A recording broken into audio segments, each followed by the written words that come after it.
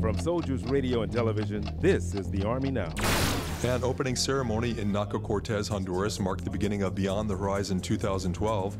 In attendance were Honduran and U.S. military representatives, distinguished visitors, and the U.S. ambassador to Honduras. BTH is a U.S. Southern Command humanitarian and civic assistance exercise that assists underdeveloped areas in Central, South America, and the Caribbean.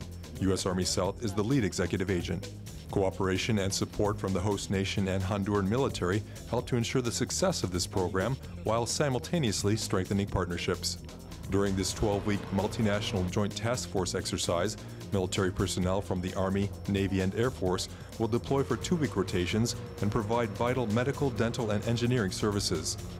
Several construction projects are currently underway, including a new medical clinic and school. Reporting for U.S. Army South, I'm Frederick Hoyt. That's the Army Now.